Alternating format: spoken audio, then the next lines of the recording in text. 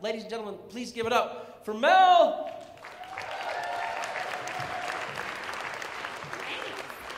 Hi everyone, my name's Mel.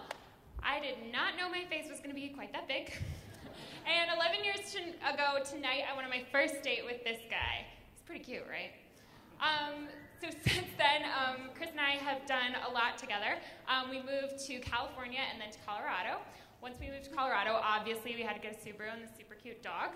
We got joint checking, we got a mortgage. One thing we never did was to get married.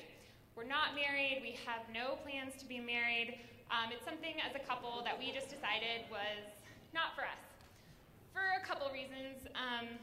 The biggest one for me, I love the state of Colorado, and I definitely think it should be involved in licensing people who want to drive cars or run businesses or sell weed, but I just never really saw the point in getting state licensing for my relationship. Plus, we're saving a lot on our taxes. But when this comes up, when people find out we've been together for X number of years, I hear this all the time. You know, you're common law married, right? Because you've been together for 7 years. I've heard this so many times now that I've actually taken a PowerPoint to explain what common law marriage is, and more importantly, what it is not. Living with someone for 7 years does not make you common law married to them. It doesn't make you any kind of married to them. I don't know where this came from. Someone 100% made it up. Please stop repeating it. Getting married is not like tripping on a rake. It's not something that you can do on accident. Common law marriage is a real thing, though, and it's something that you can do in the state of Colorado. Colorado is actually pretty chill when it comes to marriage laws. There's no waiting period. You don't have to get a blood test. You can do your own marriage ceremony if you want to. You're not required to have like a sea captain or a priest or anything. These tacky fake nails are legal, totally optional, to each her own. And you can also get common law married if you would like to. If you want to do this, the first thing you have to do is live together. You do have to live together. Not for any specific period of time, but you do have to live together. The second thing is that you both have to agree that you want to be married to each other. And you have to have a reputation in your community as being a married couple, meaning all your friends have to think that you're married. So if you think about it, you could meet both requirement number 2 and number 3 just by updating your Facebook page.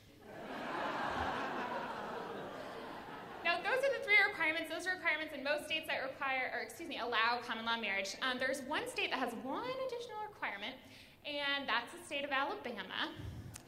And they actually require that you consummate your relationship physically by doing it. Which is kind of weird, right? Because like you start out the night and you're having premarital sex, which is generally frowned upon in Alabama.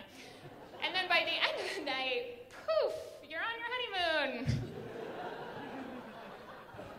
These are the other states that allow common law marriage. I didn't put New Hampshire up there because one of you has to die first, and then you can go to court and say that even though you didn't have a marriage license, you should still get to have all the other one stuff.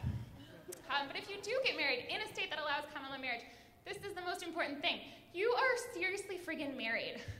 You are just as married as if you put on the big white puffy dress, walked down the aisle, signed the license, did the funky chicken at your reception.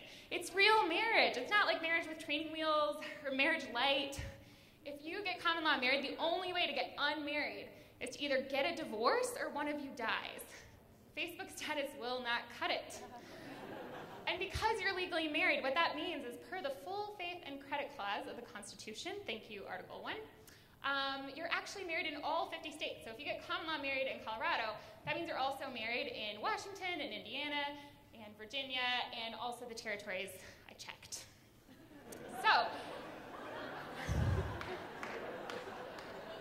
you guys are nice. Are any of you, so if you're in the, if you're interested in getting married, is anyone here engaged? Yes. Oh, great. Anyone thinking about getting engaged? Anyone just like look awkwardly at your date? Well, maybe this is a great option for you. Common law marriage is really cheap. I mean, you save $30 alone just on the marriage license in Denver. And you could use that $30 to buy me a drink. So, what have we learned tonight? 1, common law marriage is real marriage. 2, drunken shenanigans in Las Vegas aside, you cannot get married on accident. And 3, even though it's my 11-year anniversary, I'm still not married, and you can't make me. Thanks, guys.